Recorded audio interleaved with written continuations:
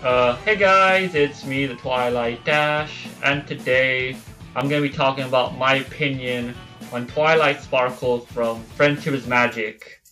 And please do not attack me in the comment section for my opinion. But yeah, let's get right into it.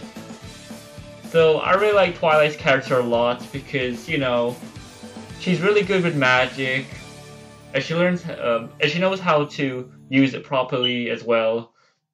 And she's also read more books than me, lol. Because I'm still in my 20s, by the way, and she literally read all of them before I was like in my 20s probably. I also like how she became princess as well in season 3, and became the Alicorn as well. Well, the 4th Alicorn. Sorry, my bad. Or is it 5th Alicorn? I don't know exactly. I also like how she's voiced by Mrs.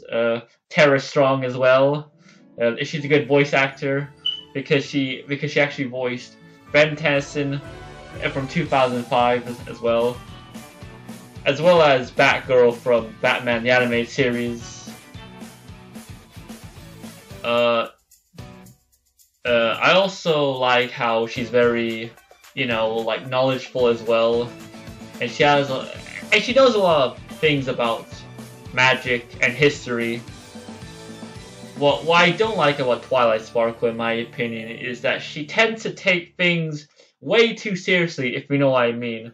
Like in the 3rd episode of season 2, Lesson 0, and she literally went crazy for no good reason because she couldn't solve a friendship problem for Princess Celestia.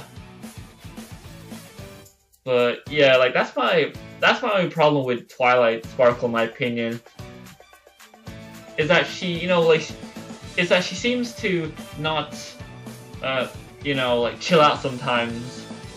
But overall, like her character is good. It's just that you know, like she needs to learn to, you know, like chill out more sometimes. But yeah, I'll see you guys next time. Bye.